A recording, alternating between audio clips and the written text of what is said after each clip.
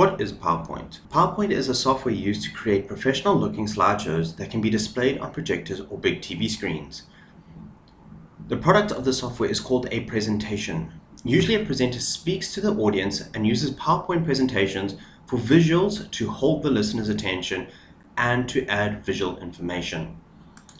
When it comes to PowerPoint, this area here is called our slide viewer, so we can see what slides are coming up as well as the previous slides.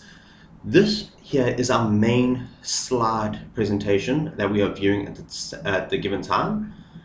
Up here we have our different tabs as per Microsoft Word, and then over here is our ribbon for that particular tab. Like in Microsoft Word, we have a backstage, which is our file button, allowing us to giving us further information about it and allowing us to create new slides, open old slides that we've worked on, save or save as, print, share. So that is the basic introduction to PowerPoint.